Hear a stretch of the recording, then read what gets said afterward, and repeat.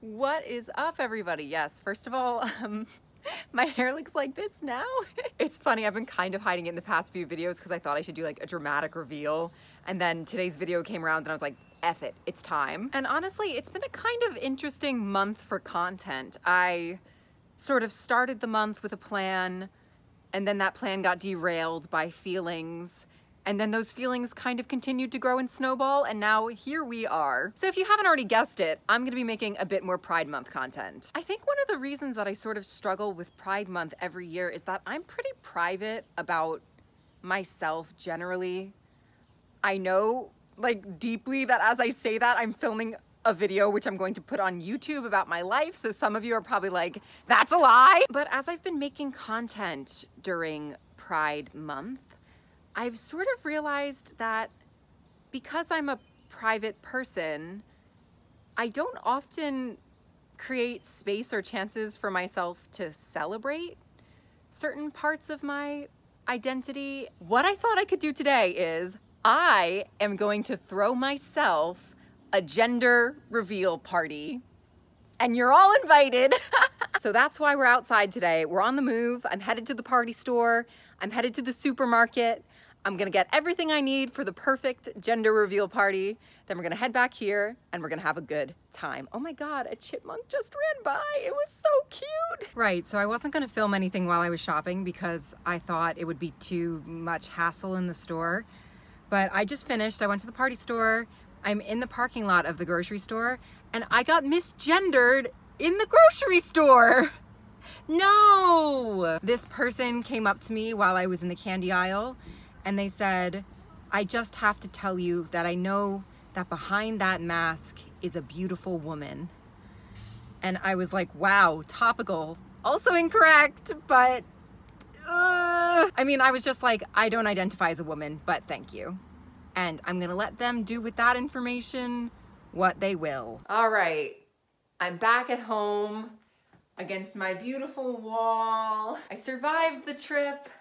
I survived the misgendering. There's only one person's opinion on my gender that matters today, and that's me.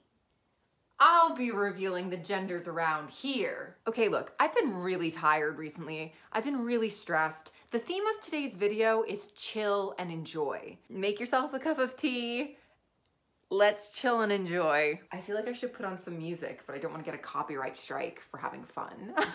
I think we're gonna start at the beginning.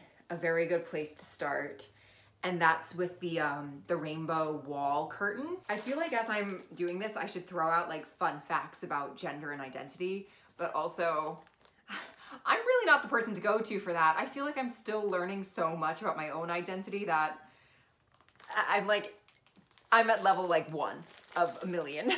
I am trying to make it into my hair. What? Leave me alone. An auspicious beginning. I don't need to know every single aspect of my gender identity in perfect, concrete detail to understand and celebrate where I am now. And my understanding 5 years from now may be totally different, and I'm chill with that. I think there's so much like beauty and value in learning and being open and being flexible. Bang, bang, bang. Oh. Perfect. Okay, I think I'm gonna try to put these on the ceiling because what could go wrong with that? Oh my gosh, nothing says party like one of these things. I mean, look at it, it's perfect. Oh, I broke one. I broke one. I've truly created art today. So if someone was to ask me when I realized that I wasn't cisgender, I'm not totally sure that I would have a clear answer for it. I definitely can say that I've never felt feminine in the way that I thought girls were supposed to. I never felt girly. I always felt a little bit outside of whatever thing I was supposed to be feeling. I felt like maybe there was something I was missing out on, like that everyone else was clued into that I wasn't. But I definitely remember being at drama school, being at Guildhall, which suffers from some really regressive, conservative, binary standards. And just kind of like running around in certain classes and at certain moments just yelling out gender's a construct, because I felt like I needed to say it, or someone needed to acknowledge that the things we were being asked to do as men or women, it was just ridiculous and nonsensical. And I guess somewhere in there, I started asking myself the question like, well, what do I feel makes me a woman? And at some point I realized that I don't have an answer to that question that satisfies me. Okay, big ones or little ones first? My gut is saying little ones first because it'll be less work. But then in terms of spacing, if I do the big ones first, I can arrange it nicer. But I kind of want to leave these for last because they look so cool. Okay, you've convinced me. We'll do little ones first. Little flowers, little flowers, little flowers. Did I do that right or did I just rip it?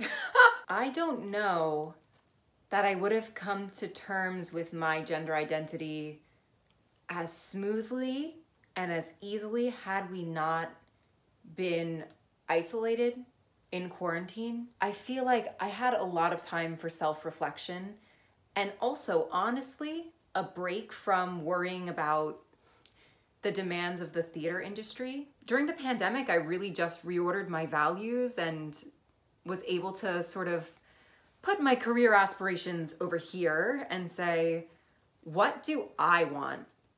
Not worrying about an industry or a casting director or a partner, or family, or any external viewpoint besides me. What do I want? What is going to make me the happiest and fullest expression of me? I mean, thank you all for coming to my video. How can I possibly top this moment? Bang. I can't tell if it looks nice or kind of ominous. Nice and kind of ominous. A gender reveal by faverio. My cabbages! I nailed it. What are some things that all of you love about your gender identity? I think something that I really love about my gender identity is that I had a hand in deciding what it is. It wasn't just a process of confirming something that was already there. There was a whole querying, terrifying, confusing, scary time of I have no idea what I am. And then a really beautiful time of uncovering and discovering and realizing that the more I get into this identity, the more it actually empowers and activates me to do the things that I always thought I could do and always wanted to do. I wanna break free. Perfect. I feel like this one is gonna be my favorite because of the yellow and the red. I feel like it's gonna look like the sun. It's so beautiful. I'm actually getting a little bit emotional about it.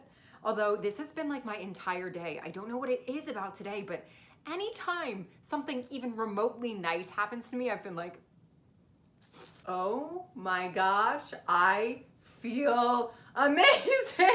I can't even fit the whole thing in frame when I'm standing, partially because I've framed today's shot pretty poorly, but also because it's so voluminous. The party vibes are all established. I think it's a good time to do a quick shout out to someone without whom I would not be standing here making this video today. Honestly, they are one of the most fearless, warm-hearted, courageous, kind, loving, and phenomenally talented people I've ever met in this life, and I'm beyond honored to call them my friend. Joseph Baca, I love you so much. Thank you for being you. Thank you for being my friend. Thank you for being a leader and shining your light so I could follow. All right, the room looks amazing. I'm very pleased, but I don't look nearly fancy enough to be the guest of honor at my own party. I think an outfit change is in order. Yeah, that feels more like it. Hello, everybody, and welcome to my second ever gender reveal party. I have no memory of the first one, so did it happen? If you've been on my channel since the beginning, which was only about a year ago, you'll notice that in some of the early videos I say, I am Elena and I am a cisgendered woman. Just how fast the night changes. There have been so many brilliant people who have empowered me to follow my gender expansive journey, to take some really scary steps and get closer and closer to being who I authentically feel that I am. I mean, from family members, to friends, to local activists, to people on Instagram who I have never met and may never meet ever in my entire life. If you have been a part of my journey and you know who you are, thank you so much from the bottom of my tiny little heart. And for those of you who have showed up for the party today, or maybe tomorrow, or maybe in 10 years, welcome. I'm so happy to see you. I know that most people probably don't get to make speeches at their gender reveal parties because they are zygotes.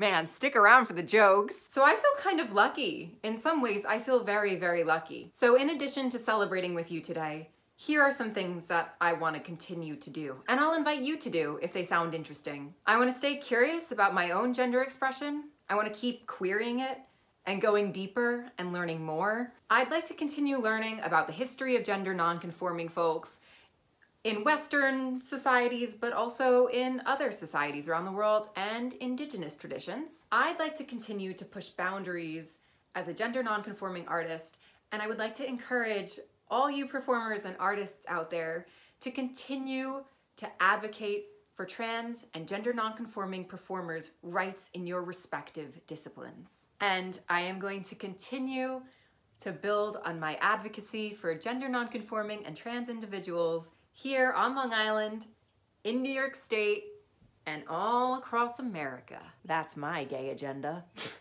Okay, so I think we've reached that point of the evening, the gender reveal. I found these in the party store and I was like, I must own it. I've been spending time looking at my own gender, and things have been revealed. And although binaries are binaries, I say binaries! That's right, I mean, I haven't been subtle. I've made a lot of art about it, but for those of you who still may be curious or still don't know, I identify as non-binary. If you're not sure what that means, I'm gonna link down to a few resources for you in the video description, but I would also just recommend that you find some non-binary creators and advocates online and listen to them and learn from them. Oftentimes, people will ask me about my pronouns because I do use both they and she pronouns. I prefer my they pronouns in a lot of circles. There are some areas of my life where I still don't feel comfortable using they pronouns, or I would prefer to keep using she. But for the most part, if I've introduced myself to you and I say I use they and she pronouns in that order, please use mostly they. If a she pops in there, I won't be offended. I am going to go take like 100 photos with this amazing background. And then I'm gonna take a bath and that's gonna be my night. Thank you so much again for joining me today for this gender reveal video with me, faverio. Sometimes I feel a bit silly about making a big deal out of these things because it's really, as I said at the beginning of the video, it's not my style. It's been really meaningful for me to speak from my own experience, to see other people live so authentically and so boldly as themselves. And I'm hopeful that one day I'll be able to do the same for people who are still learning and still questioning.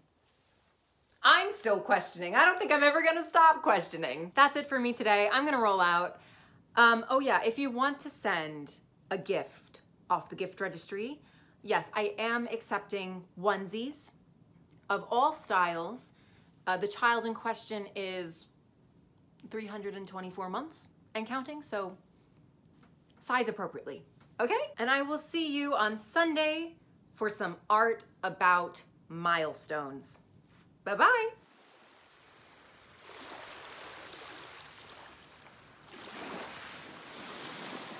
One of the great things about YouTube is you can just not have pants on and no one will know a thing about it. Just like me right now.